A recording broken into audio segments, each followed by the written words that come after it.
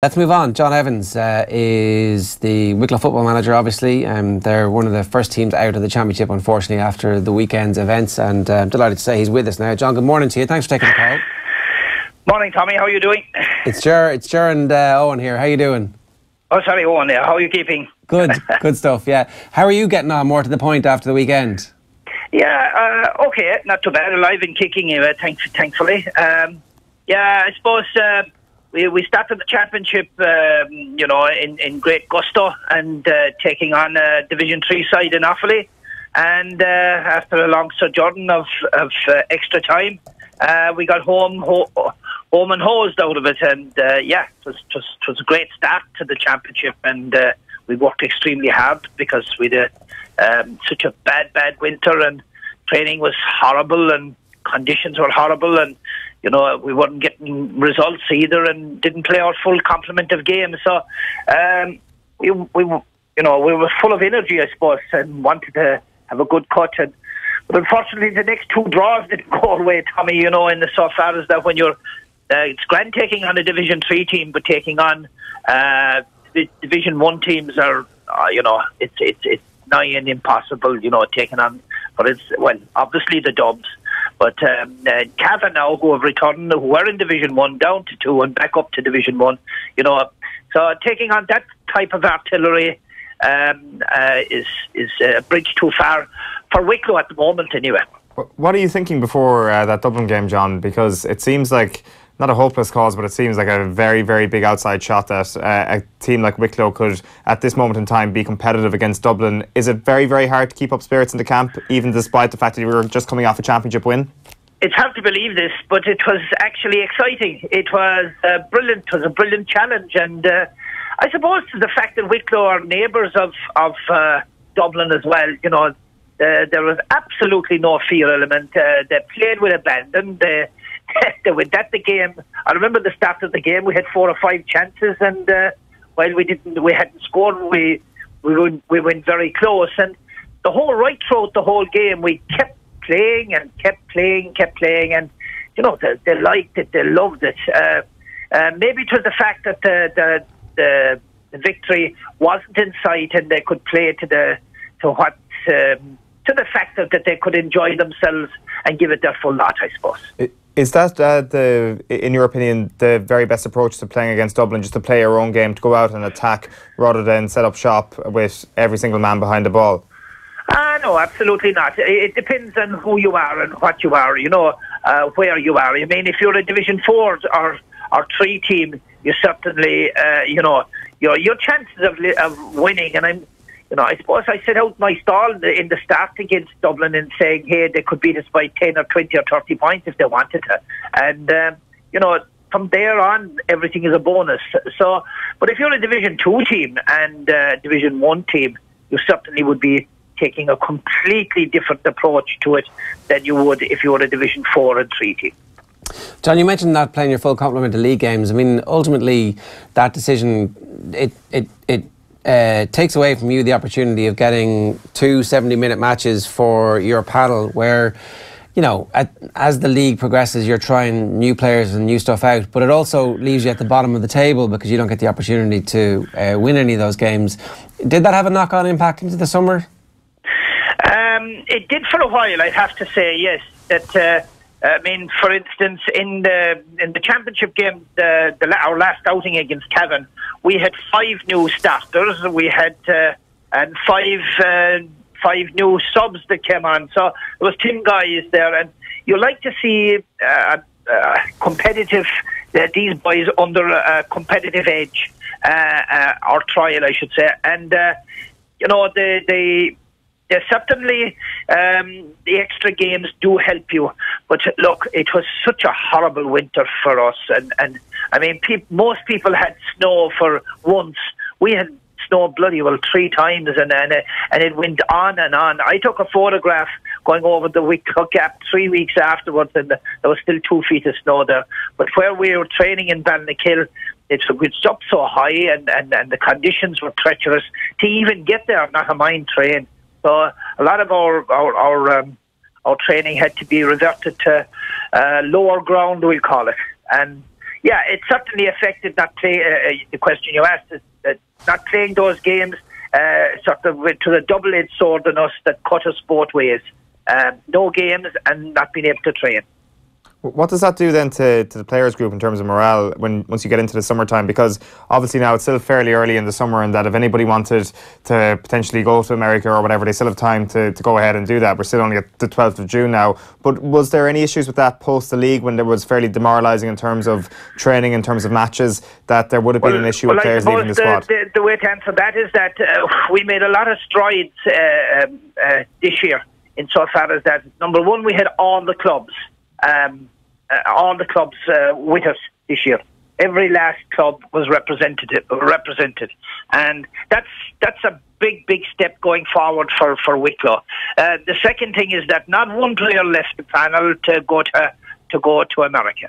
They stayed around. Yes, guys got injured and one thing and another, but nobody went travelling. And it was a big part of when I came to Wicklow is that I emailed players that were abroad that had gone travelling, and there's a good few players returning now this summer. So, look, I think the morale was absolutely top class. I will say that when these boys put their shoulder to the wheel, their heads together, the clubs together, not going to on J1s even and travelling to America. So we were rock solid that way. There was no problem with morale in Wicklow, guaranteed. And next year, John, are you signed up already for next year? Do you know, is that going to be part of your plans? Well, all that is supposed to be sanctioned because, look, I'm in there for a 2-year stint.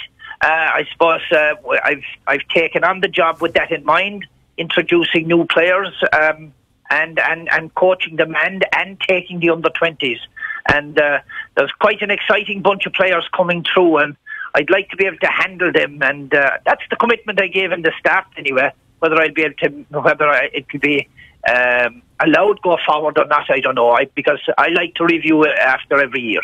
That's fair enough. One thing we did want to talk to you about was the way that the championship is structured now. Dublin obviously are playing 2 of their 3 games in the Super 8s in Croker, and it looks like the Ulster Championship, the match against the Ulster champions, so that would be Donegal or Fermanagh, will end up being at the neutral venue of Croke Park.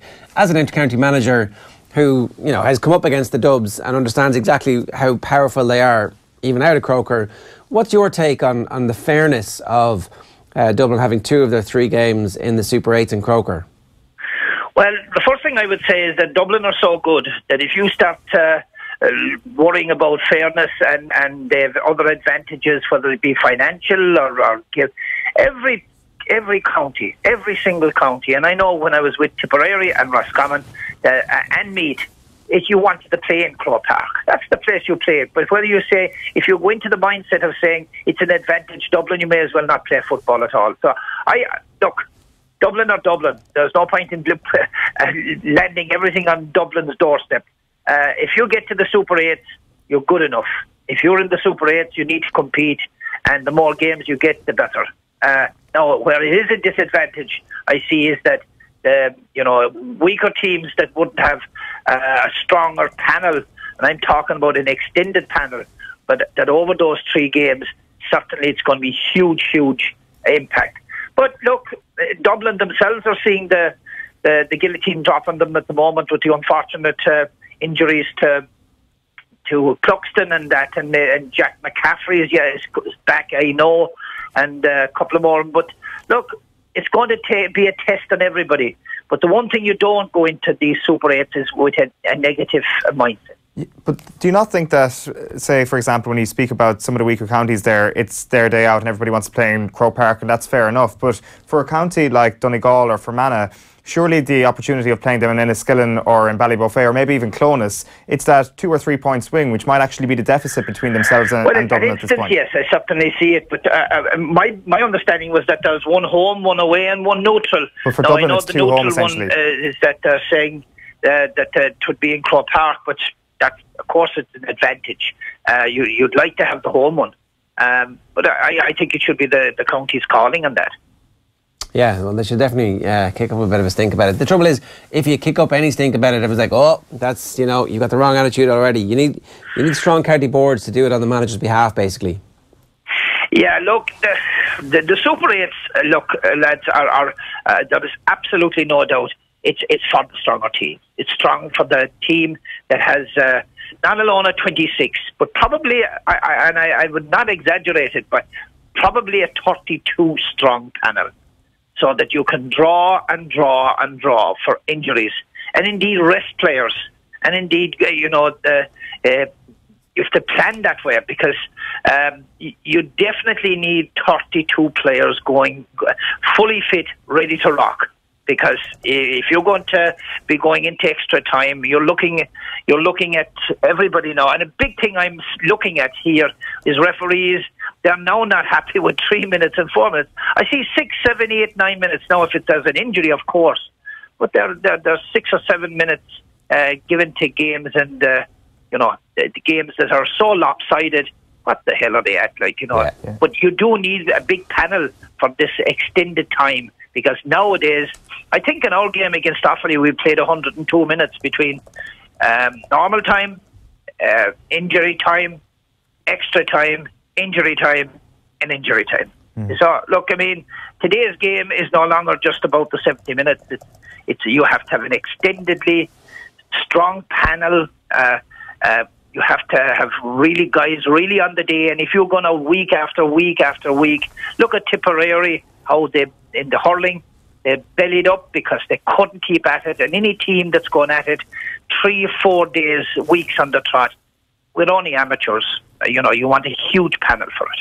Yeah, there's no question, you're right on that one, that the Super 8 is a championship tweak that's definitely going to benefit the stronger counties with a deeper panel. If you could pick one championship tweak that Tom Ryan could come up with, if somehow the GAA were ripping up the championship structure and starting again, what would it be, John? I'm definitely going to say here a second referee. There's so much stuff missing. The referees are missing so much stuff. This is, I certainly believe that number one, either their umpires or linesmen are not helping them, because they're missing it blatantly obvious. They're missing stuff, and they're not being communicated by linesmen into the referee to say, hey, there's a free here, stop the play, discuss it, and give a verdict on it.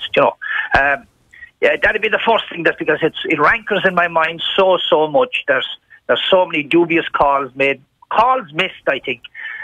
When I say calls missed, fouls missed, and off the ball stuff type of thing, not necessarily, but in the play, the referee is just not seeing obvious fouls. And he can be, he's in amongst 30 guys. He can be unsighted. He can be in position wrong. He just may see it from a different angle. You look at it from the front, it's not a foul. You look from the back, it is a foul. Yeah. That'd be my big one. But tweaking anything, I certainly think we've learned from the hurling anyway, that if you go 3 or 4 or 5 weeks on the trot, you're not going to get the performance out of players, and that is the big one. If your energy drops and injuries come in, you're going to see weakened teams. And remember this: you are going to see weakened teams by the third round and facing into an All-Ireland semi-final. Yeah, no, for sure. John, enjoy your summer off. Thanks very much for talking to us this morning. Lovely talking to you, lads. Okay.